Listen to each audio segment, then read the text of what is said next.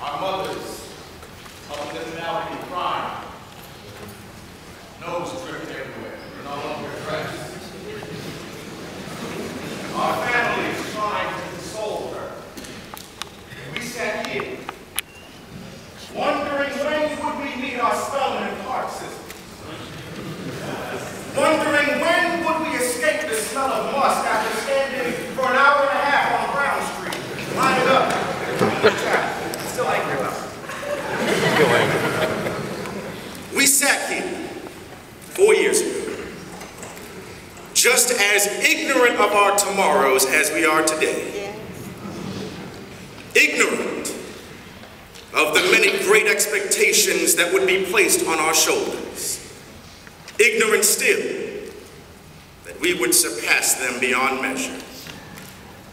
Since then, we have endured long days, and our nights have held hands with dawn as we attempted to do those projects and papers and study for those tests that we never thought we would finish, but yet, we are here. Since then, as the largest incoming freshman class, we saw our numbers dwindle down to desperate numbers as our brothers were kicked out, shipped out, and sent home because they couldn't feed the hungry pockets of our institution, all the while waiting.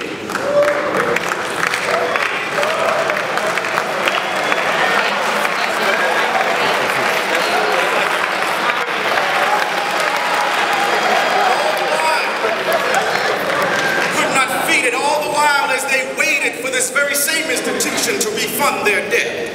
And sometimes we felt as if our name would be called on the roll, but yet we are here.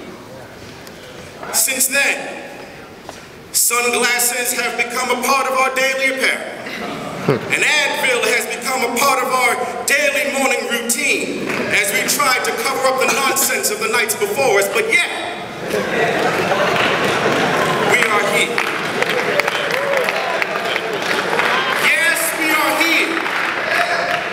But we have not made it there, not yet. And what is there? Where is it? There is May 21st.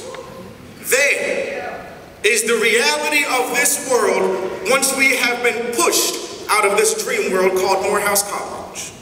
There is the tree of abundant life which this degree is supposed to afford us. There is a world that is supposed to be free and hospitable to all who would pluck success from its branches. But the world has lost its way. Greed has poisoned men's souls and has barricaded the world with hate. We've developed speed, but we have shut ourselves in. Machinery which gives abundance has left us in want.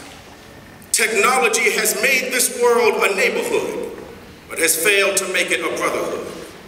Our knowledge has made us cynical, our cleverness hard and unkind. We think too much and feel too little. More than machinery, we need humanity. More than cleverness, we need kindness, gentleness. Even now, this technology of which I speak allows my voice to reach millions of people. Millions of despairing men, women, and little children, all who have become a victim of a system which causes men to torture and to imprison innocent people, most who look like you and me. To those who can hear me, I say, do not despair. The misery that is now upon us is but the passing of greed, the bitterness of men who fear human progress and the way of truth. The former world will pass away, but a new world is set to come upon us. They say that 2012 is when the world will end. And they weren't wrong, because the world will end in 2012. May 2012, May 20th, 2012 to be exact, because on that day, on that bright, calm, sunny morning, Sunday morning, 500 black men will trample over the dead bodies of those whose condition for our success made it necessary to do so. We will be loosed upon this messed up, mucked up, mediocre world, turn it upside down and recreate will be great. Let me repeat myself. This class will be great. This class, which does not settle for second place nor first, but for best, will be great. This class, which could not wait until May 20th to enter onto the parchments of history, will be great. This class, not one person or one group of people, but this class will be great. Because this class does not function on individual progress, because no leaf by itself can provide shade to this world, blinded by the rays of its many ills. We will not be great because Nicholas Aziz will become the owner and editor of the most prestigious news organization in the world. We will not be great because Kayeen Barclay will become the most ethical CEO of a Fortune 500 company. We will not be great because Derek Davis will become the next Chief Justice of the Supreme Court. We will not be great because Corby Wesley's productions will forever adorn the stage of Broadway. We will not be great because John Wall will become the next U.S. Secretary of Education.